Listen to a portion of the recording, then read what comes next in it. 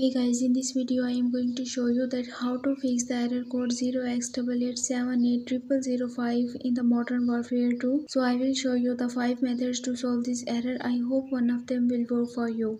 So moving to our first method, you have to just right click on the Windows icon at the bottom right and then click on the device manager. And in the device manager, you have to just click on the display adapter, expand this option and then right click on your graphic cards and then click on the update driver. And here you have to just click on the search automatically for drivers and wait for searching. After completing this process, just close and then just again right click on your graphic card driver and then click on the properties. And here you have to just click on the drivers option and then click on the rollback driver. If it is not available for you like me, then you have to just open your browser and then search here for the GeForce Experience graphic cards and then open the first website which is named as the Nvidia. So right after opening of this website, you have to just click on the download now, and after downloading you have to just install it, and after installation you have to just restart your Modern Warfare 2 and your problem will be fixed. Now moving to our second method. Again right click on your Windows icon and then click on the settings. And after opening the settings, you have to just click on the gaming option here.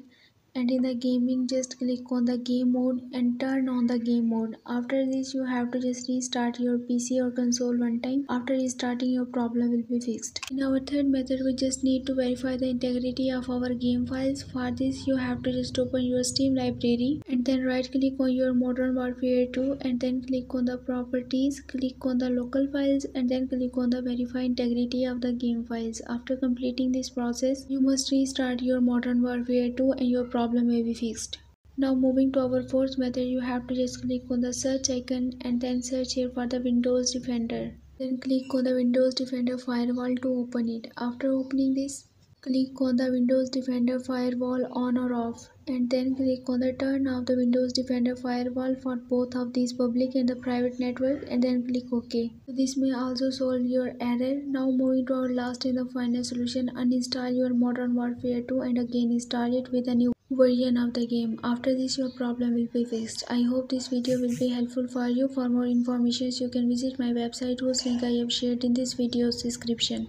So leave a like and a comment for this video and also subscribe my channel. Let me guide. Thanks for watching.